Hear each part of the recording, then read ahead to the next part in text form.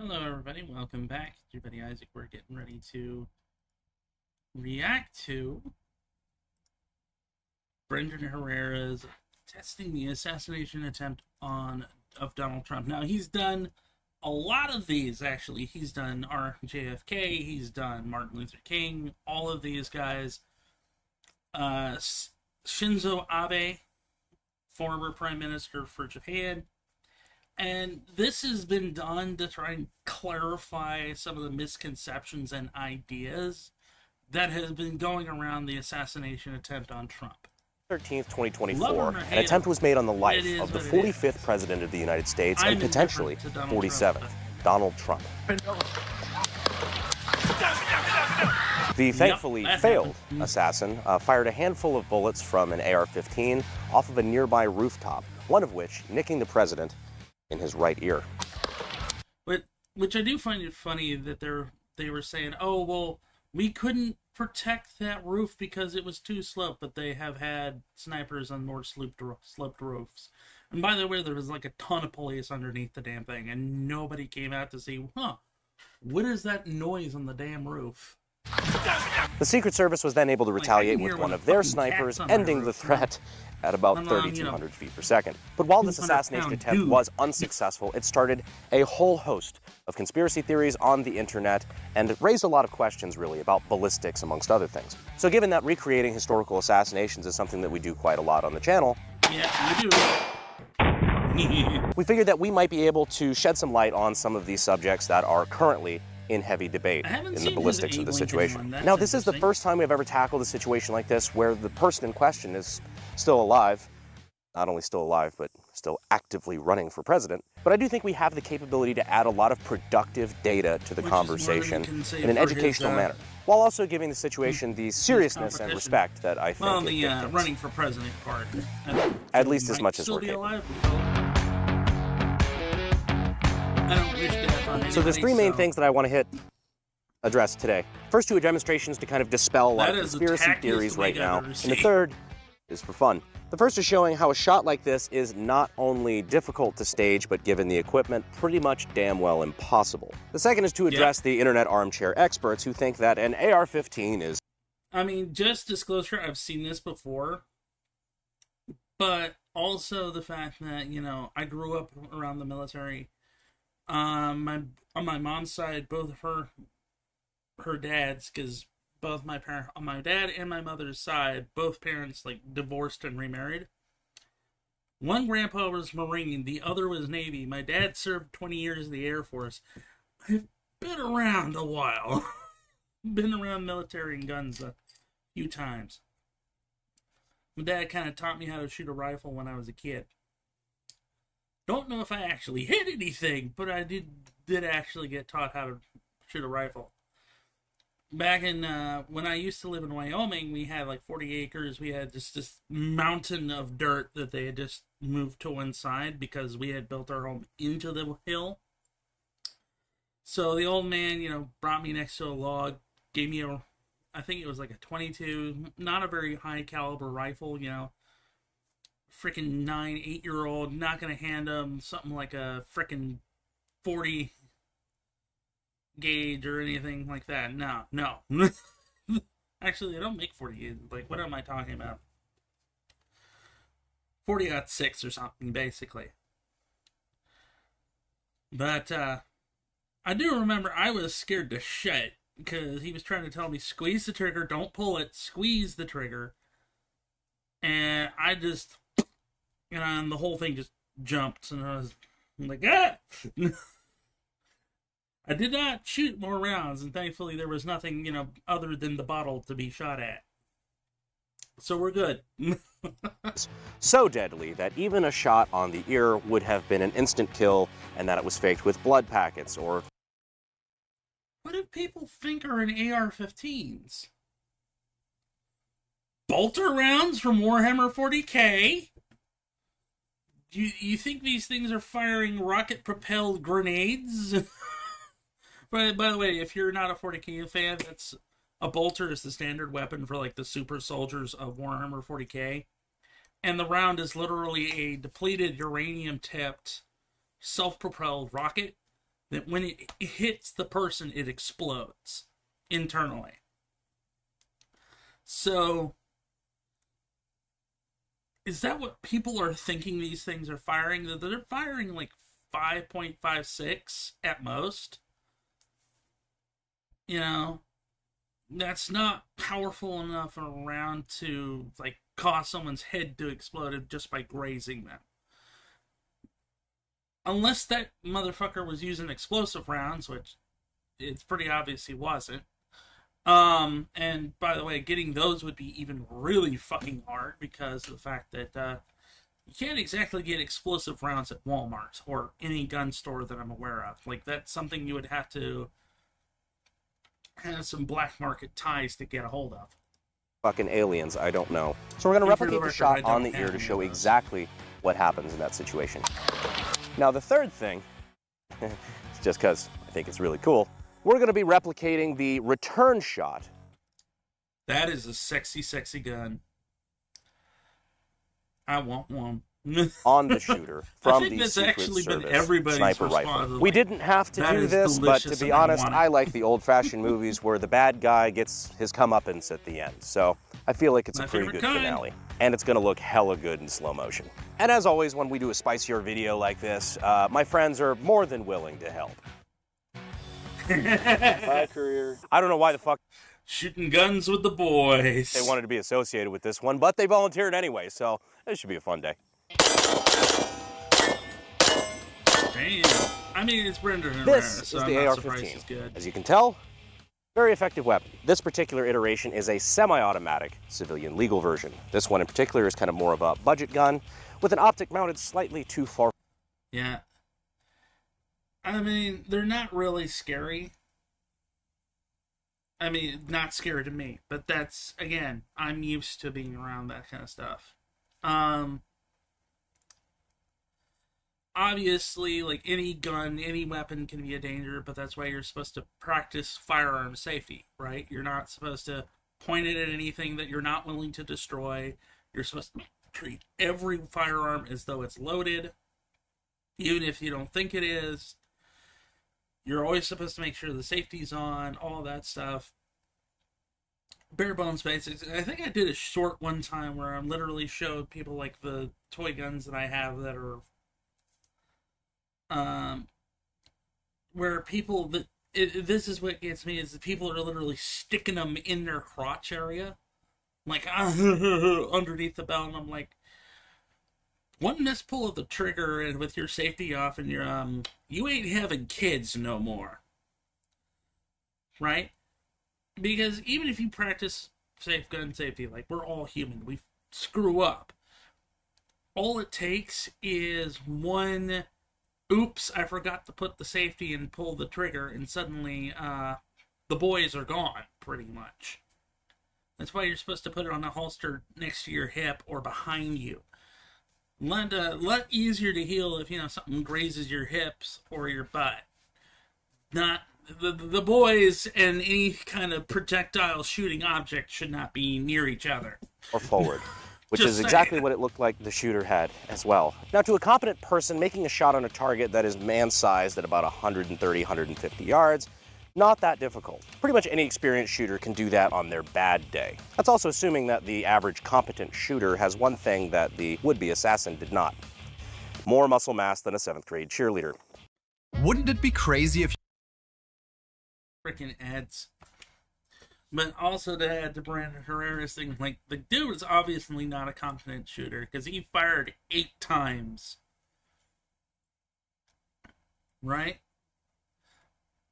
So that is definitely someone that does not know how to, A, thankfully does not know how to hit a moving target, and B, you know, is very not competent in what they were doing, considering that they brought a red dot sight to fire at a target at that distance at a very small target, because trying to aim for the head at any distance is difficult to start with, especially since heads are constantly moving. Same thing with like legs or anything else. That's why professional snipers, military snipers, and police are taught to aim for the chest, center of mass. Not only is there a ton of like vital stuff here, but it's a hell of a lot easier to hit. And again, I'm not condoning what this idiot did. I think he's a moron. I'm not using his name, just like Brandon Herrera here isn't using his name, because fuck making these people famous. Sympathy to the firefighter who did get killed, who was hit by this bullet trying to protect his family from this idiot. Anyway, give me a second while I clear out this ad and we'll be right back. Alright guys, I'm back. Sorry it took me a while. When I went to try and deal with the ad, I realized it was almost time for me to go to work, so I didn't run up to work. And I got back. Usually I come home for my lunch, and I was like, okay, cool, I'm just gonna sit down, finish this up. And of course, it lightning storms the whole time. So, there you go. Fun times. Anyway, I'm back, guys. I'm gonna try and finish up this video as best I can. Let's continue. Internet experts are trying to claim is that it was an inside job, it was staged, and that the shooter very intentionally only hit him in the ear to, you know, boost his ratings and such. Now, with the shooter using an even worse AR-15, it was like an old DPMS, which is just pretty garbage tier, to be honest, and a red dot with no magnification. I'm going to show you exactly what that shot would have looked like from the shooter's perspective, and then you can judge for yourself how easy that shot would have been to stage. So we have our stand-in ballistic dummy target here, and we are going to walk back and pace out about 130 yards. It was between, I believe, 130 to 150 yards is where the shot was taken.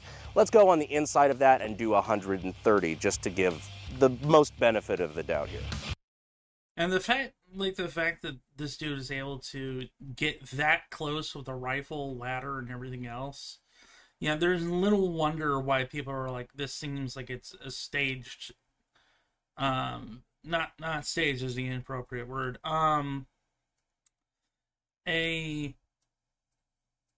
something that was attempted through, like, government agencies and stuff, because you have so much stuff that's just coincidentally, just conveniently went wrong, basically. A little too convenient. For context, this is approximately 130 yards. Let's see what that looks like down the sight. So we were just back there at like 130 yards trying to get that through the dot. Would any of you stand at 130 yards and let me take a shot on your ear? I wouldn't let you do that at 2 yards. I mean, dude's smart. Well, that's just because you're a pussy. Because the other thing that, like, trying to explain to people on the internet, especially the experts on Twitter, they don't understand, like, MOA.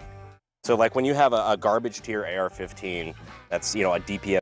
And by the way, yeah, what they're talking about with MOA is that the weight of the bullet, as it's flying through the air, affects the trajectory of the bullet.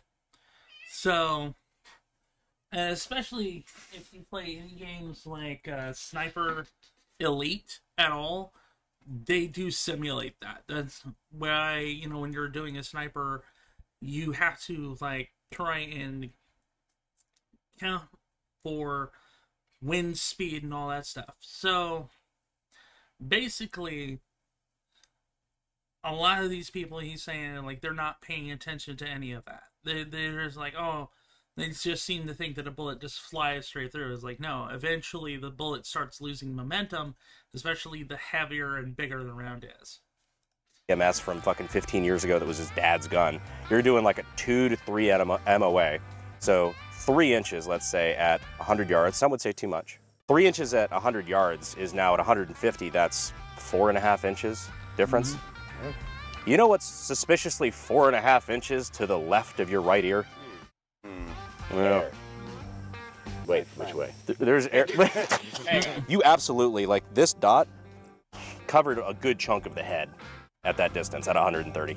Yeah, no bipod, super elevated heart rate, no magnification. So a lot of people were saying, like, well, yeah, you could just zoom in a scope like Call of Duty, huh? No, it's not.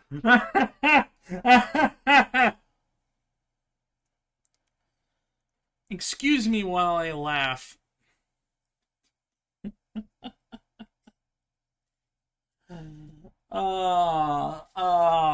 Bro, Bro, when you start trying to use Call of Duty as a reference for firearms, you have no idea what you're talking about.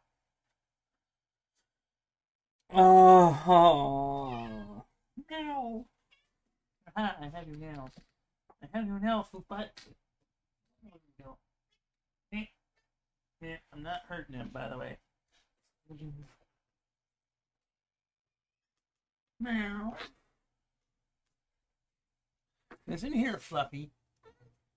You don't sit there and meow at me for attention and then run away.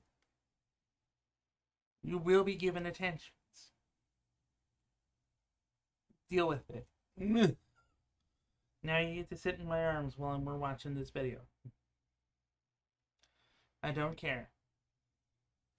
Suck it up, cat. It's not a scope. This is not like a fucking sniper weapon. This right here is a 1 magnification, so it's 0 mag. It's literally just looking through a piece of glass with a dot on it. So yeah, now hopefully you have a better idea of why saying that the ear shot was specifically staged using that setup at like 150 yards is just fucking stupid, frankly. But speaking of fucking stupid, there's another conspiracy theory that, of course, Trump was not hit by a bullet because bullets, you know, expand and they have, you know, a crazy temporary cavity and it would have taken his whole head off and all sorts of shit. And he was hit by flying glass that came from fucking, I don't know. It's Twitter. So we're going to recreate to the best of our ability. Yeah. Actually, somebody that plays tabletop RPGs with us said, oh, it was just, it was glass from the projectile. It was like, no, it was an actual bullet. The path of the bullet going through a small strip of flesh, the ear here, and show exactly what that would do to a human ear. Now, in order to actually capture the bullet as it's grazing through the ear, we would need some serious high speed. Maybe even ballistic high speed. Did someone say high speed? I don't know why they keep doing that. Why did you invite us, Brandon? It's like a bit or something. I don't. So. Hi. Commercial, 1 second. Boy, does YouTube like to act like it's broke. Makes 25. Alright, we're back. 1,000 frames per second. That should be plenty enough to catch a bullet like that, because it's traveling at what, 3,000 feet a second? Mm-hmm. Roughly. So this will slow down time 3,000 to 4,000 times slower than normal. Perfect. Well, let's get to it. Just imagine the level of camera tech that takes to be able to do that. Yes, let's do it. Now, we don't really care about distance on this one since, I mean, the ballistics are going to be negligible. If anything, closer distance should do more damage. So if this just rips right through the ear like it did in real life, then that should definitively prove it. So let's, I just want to make sure we get the most accurate shot possible. Firing. I see a jiggle. Did you? Oh, I barely clipped the ear. I clipped it right on the side, not on the top. I clipped him, like, right there in the middle. We're gonna have to look for, like, a vibration. Oh, yep, there it was.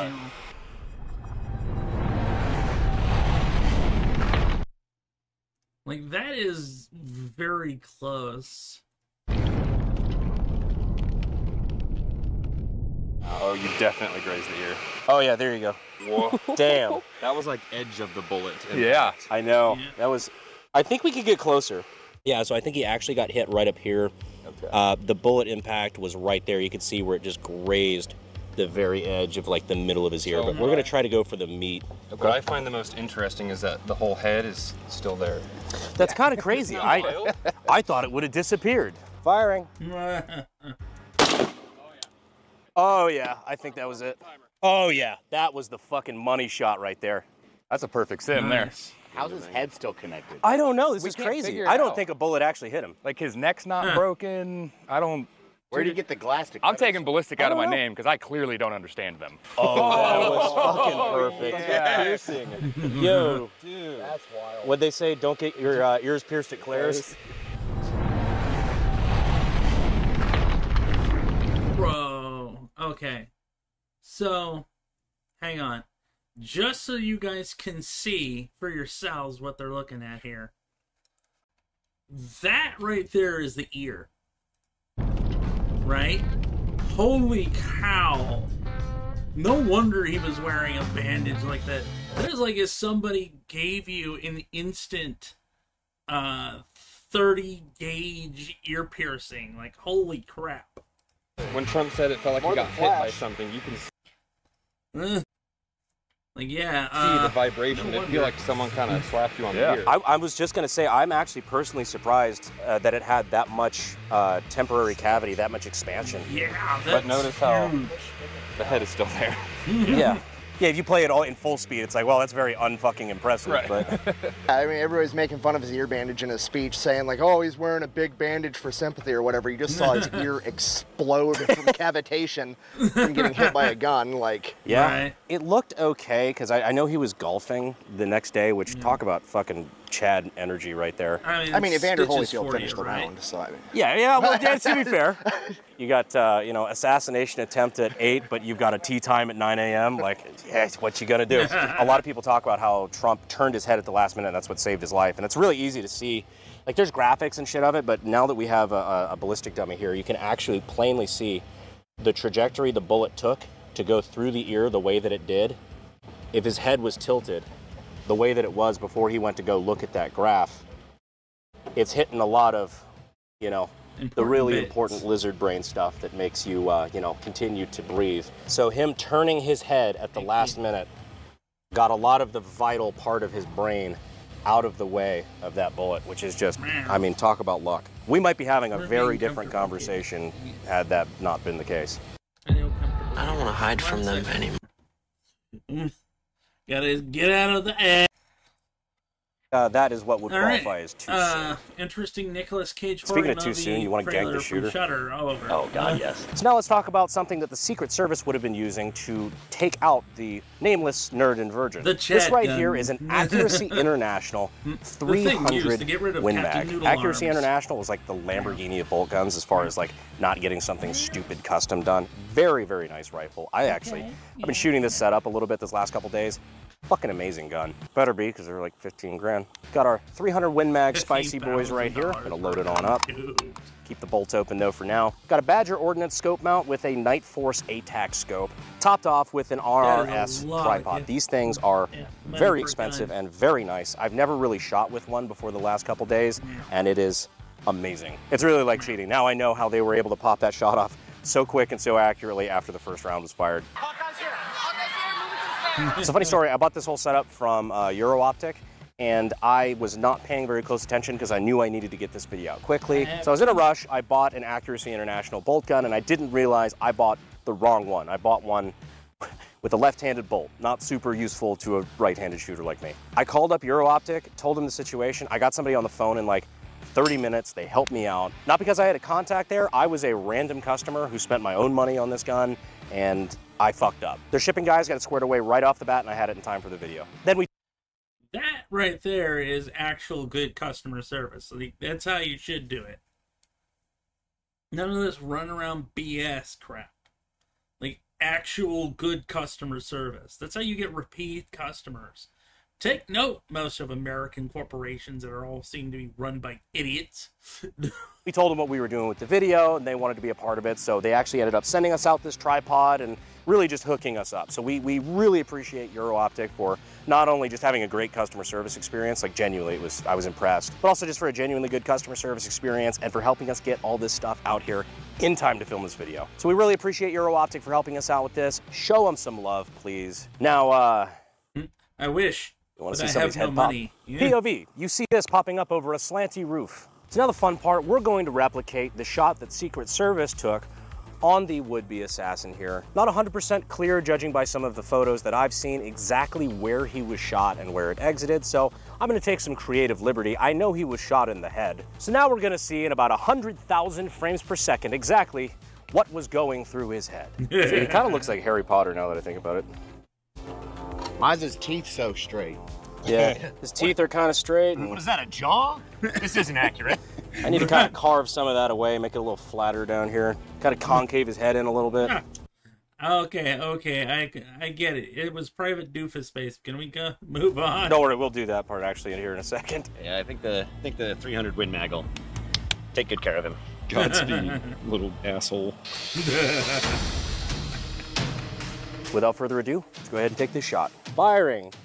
3, 2, 1. Bro. Dude. I think we hit him. Yeah, I'd say you did. You definitely got him. Wow. Hi, kitty. Holy shit. That is violent. There's nothing left of that thing's head. There's nothing left of it. That's graphic. His brain. His brain's laying on the ground back here. Oh, that looks more like his jawline. Bet you won't do that again. Dude, that is genuinely like a fucking 3,200 feet per second decapitation. That's, He fell down. I can't. A loud noise was heard and he fell. Wait till you see this. Based on how fucking cool it looked 150 yards away, it's gonna look pretty cool. Right. Full muzzle velocity. Yay. Nice spin on the bullet.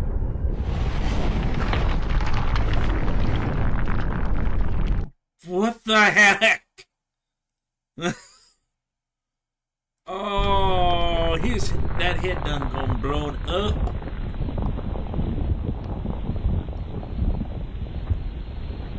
Oh, there is nothing left of that skull. That looks just like him.